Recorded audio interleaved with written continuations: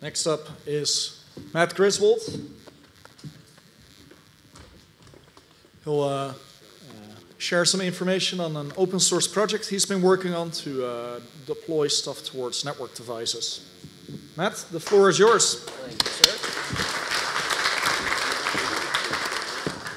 Hi, I am actually really bad at releasing open source software, so I figured if I had a deadline, I'd get it done, and I did this morning.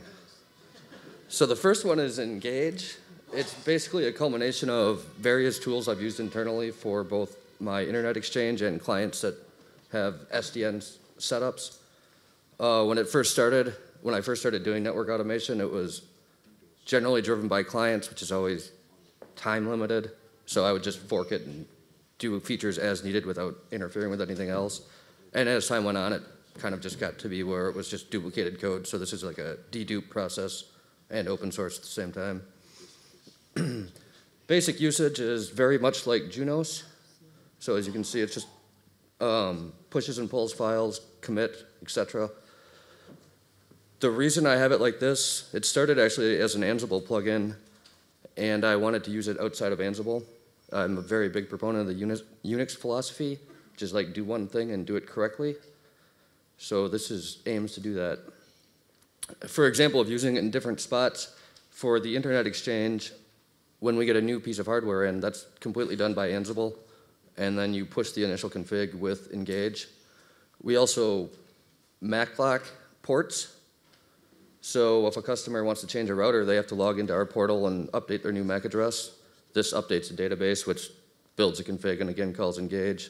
And the same thing with BGP-driven events. So we have a layer 2 ACL set up. So customers can tag it with 666 and it'll actually drop that traffic just to their MAC address on the whole fabric. And it's all using the same ngage to push it. The one major feature that isn't out yet, or isn't merged into this release yet, is logging. So one of the biggest things with the United IX is anytime it happens, it generates a log. It generates a log of the diff, and if something bad happens, we can exactly see what happened in a timely manner. These are all the common options, fairly common stuff for any Unix command. The one interesting thing is home is where it gets all its config files from. It's designed to look in the current working directory, so you can function out of a Git repo, which is how it's always used, by me at least.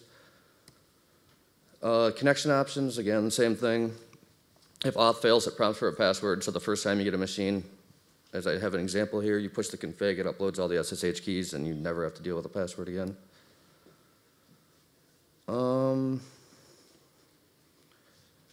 Push, again, much like Junos. Check, commit, diff, lock. I'm trying to go extra fast here so you can obviously download this and look later. Plus, I assume most of you are familiar with how all that works. Same with pull. There's single utility functions for doing commits and rollbacks on the command line. So generally, like when you're building a fabric, lots of people will go directly on the device and do changes. I don't like doing that, so I will pull a full config down, check it into a Git repo, and then edit it with VI and use this as an interface. I found it works really well, and you keep a log of everything you're doing. I use this such as in Ansible, when you generate files, each snippet, as I call them, gets put into an output directory named with the host name.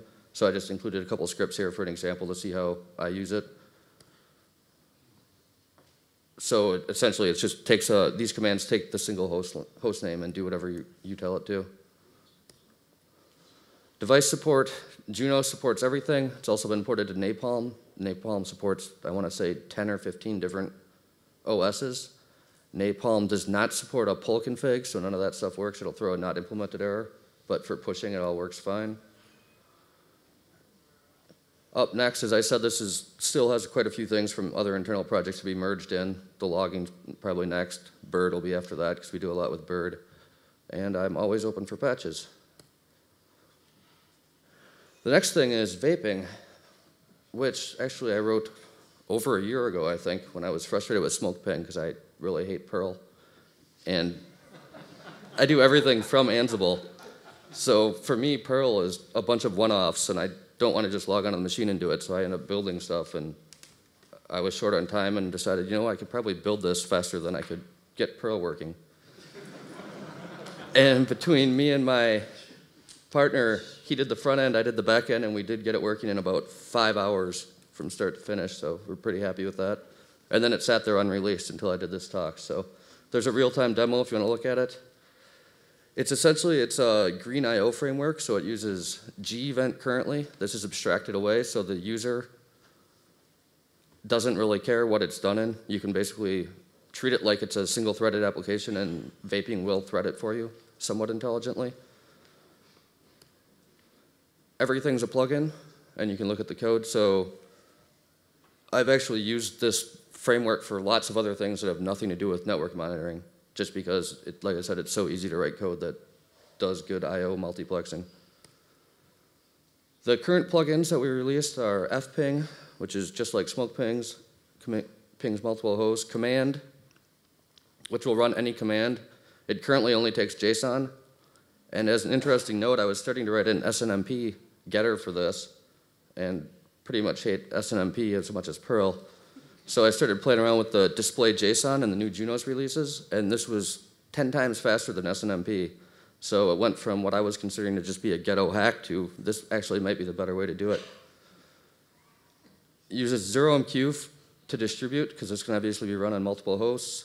And then we have a standalone web server called Vodka that will, if you just want to start this up and play with it, it'll serve the graphs out of. Configuration is all YAML. Everything supports inheritance. So name, as you'll see, the type and name are pretty much interchangeable. So type fping is a plugin, that's Python code.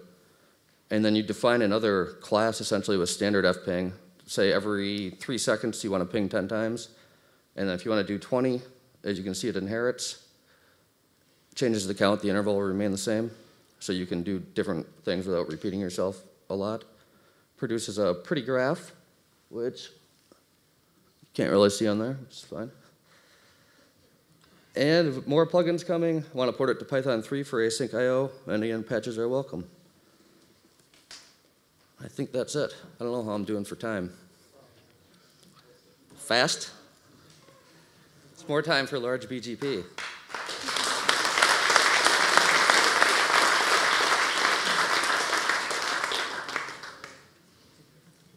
So you put this on GitHub. It's for all to fetch. Now what? What is the best way to have a community engage in your project and make it better? Lots of presentations. All right. Are there any questions for Matt so far? Not even about the SNMP that's being slower than SSH? Because I think that's crazy. What was the time difference? Oh, I don't remember. I have the results someplace. It was using reuse connections, so it takes most of the SSH out of it. But. So you're reinventing screen scraping in a modern era? Yep. All right. Thank you, Matt.